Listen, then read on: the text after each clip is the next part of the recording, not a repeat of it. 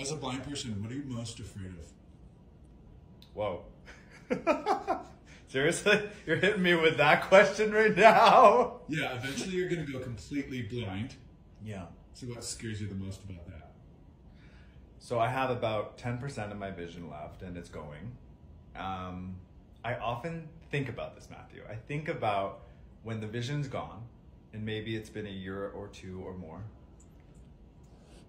I'm so afraid I'm going to forget what you look like. Seriously. I'm afraid that I won't be able to remember your beautiful smile. That's a hard thing to think about. I'm serious. But you can always feel it. Get over here. Stick your little fingers Let in me your mouth. stick my hands in your mouth.